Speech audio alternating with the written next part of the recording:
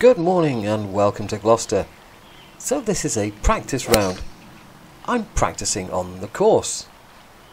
So what on earth do I do when I practice on the course? The first thing I do is take a penalty drop out of the ditch. I'm going to try and hook a 7-iron. I managed a little draw, but I didn't manage the big hook that I wanted. So any round where you don't have a card in your hand, where it is not going to alter your handicap, is a practice round. So I'm going to tell you what I kind of like to do. Because everybody has a different idea about how to practice on the course. And the one thing I do practice is them 4-footers. Now I'm lucky because I can watch this swing one frame at a time and I can see what I did wrong. And hopefully I've fixed that now.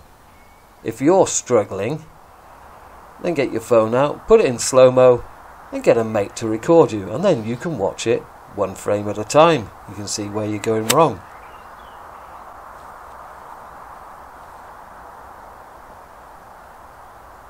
That time I'm testing, will my ball stop coming out of the rough now that the golf course has firmed up?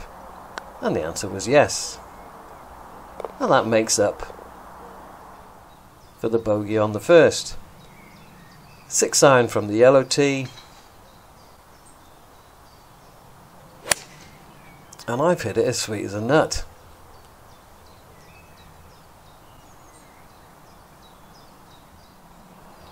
But I'm through the back, and this lie is pretty ugly. So I've learnt something else. From the yellow tee, no more 6-iron.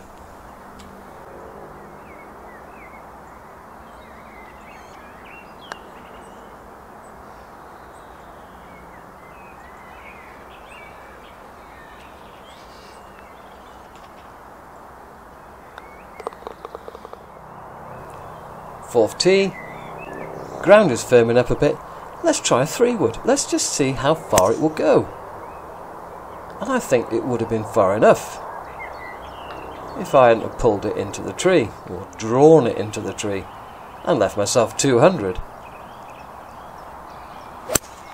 Now most people practice on the course by quite simply, when they hit a bad shot, they drop a second ball and have another go, and I've got no issue with that.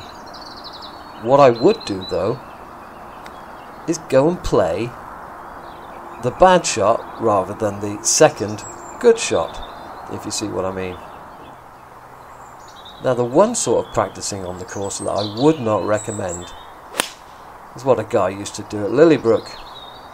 He used to get 6 balls out of his bag, hit 6 tee shots, and then be scurrying around the left rough and the right rough trying to find them all, then bring him back to a central point, and then hit 6 shots into the green.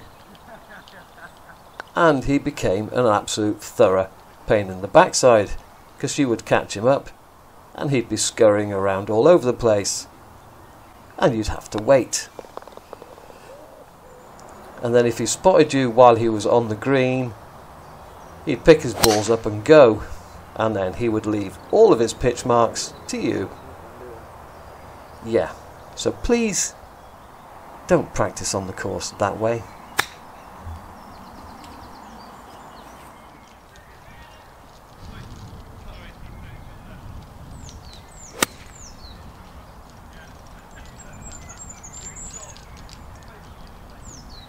Hold on, it's just gone off. And of course the other thing I'm doing this evening is trying to figure out my chipping. How is the ball bouncing? Am I getting a bit of check? Is it running out too far? And I'm adjusting myself accordingly so that the next time I have got a card in my hand, I'll do better. 7 is playing down the wind, the ground's firming up. Let's try a 3-wood just for a change.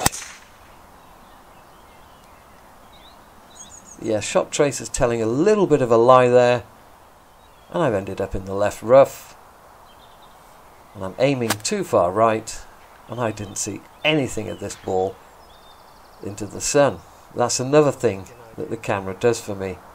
It at least shows me how I'm aiming.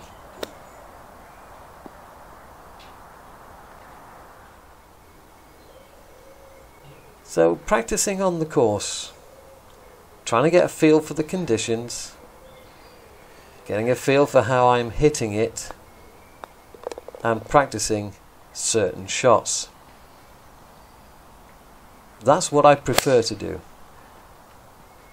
I prefer to try something different on a hole that I'm struggling on. Oh boy, I can't wait for the north wind to go, and then I can start hitting driver here and getting on in two. So I tackle holes that I struggle on, and I tackle shots that I struggle with.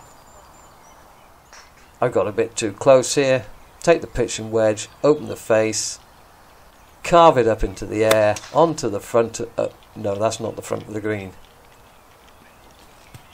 Huge bounce to the right. What an absolute mess. But even when you hit a bad one, you learn something, don't you? You know that next time you're going to do it better.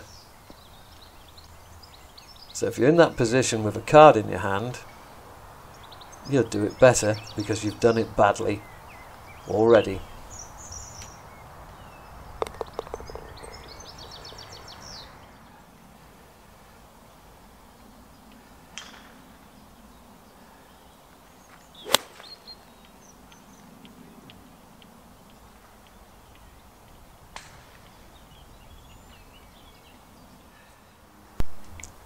First long lag, have I still got it? That's 2 feet. So the answer is, I've still got it. I don't need to go out of my way on the putting green and practice me lag putting. I'll just stick to my normal routine, which is 4-footers. Left to right, right to left, uphill, downhill, all the usual. Well, it's not going very well. But on the other hand, it's going better than I expected. When you play golf in a strong wind 2 days running, it really does destroy your swing. I'm not so much worried about that because I'm hitting some decent shots now. What I'm more worried about is the fact that the greens are hard and my chipping is not stopping by the hole anymore. Yeah, change of conditions. Got to practice them. I think I'll be switching to the sand wedge more often. Talking of practicing on the course, at some point this ground is going to be hard enough, and it might be hard enough now, for me to hit with 3-wood from the yellows just here. The only way to find out is to hit with 3-wood from the yellows, and this is another part of practice. You know, figuring out how far your ball is going off the tee box, and whether you need to put the driver away and take out something a fraction smaller.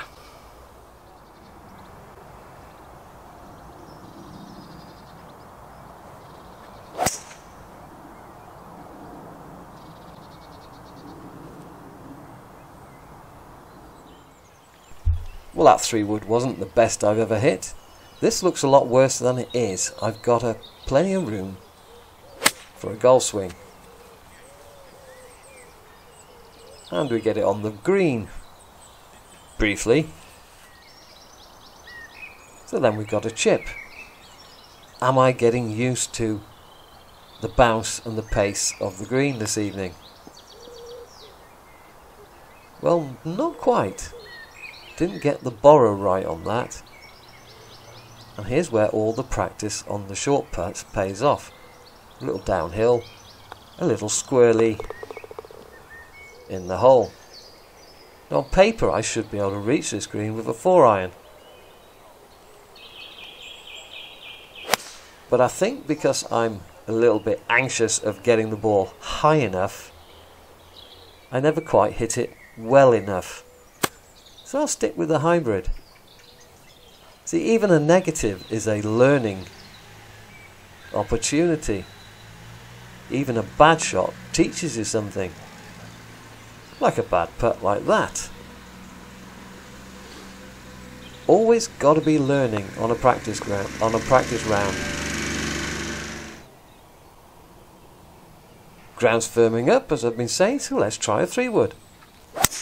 You see, you can do this in a practice round. You can try something different. Will a 3-wood from the yellows get me in a decent position? And it has, because the flag's on the lower level. If the flag was on the right hand side on the upper level, then I really wouldn't want to be 120 odd yards away hitting an 8-iron up there. So perhaps I'll stick with the driver. Now the par 3. Flag's back and the tee's back. So a longer shot today.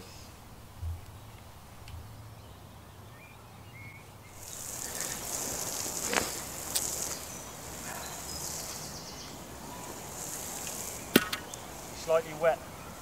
Yeah, if this About comes 8 foot where you are, then it goes dry. Because I haven't got to that bit yet.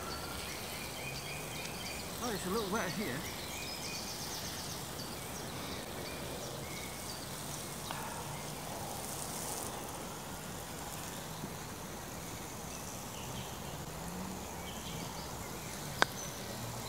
Now you've made me hammer it. Never trust a greenkeeper. Never trust a greenkeeper. They always go in one-handed. I say that loosely, Mike. Well, yeah, it is a very strange turnaround with the weather. 14, and I'm not particularly happy with the way I'm hitting the 4-iron. So let's give it another go. That wasn't too bad. I just drifted it to the right. Ball above the feet. That was awful. And I recognise it because I was simply trying to hit the ball too hard. I fell into that horrible habit of putting a long club in my hand and then trying to knock the cover off the ball. And that's not the way you do it, is it? You take your easy swing to the long clubs.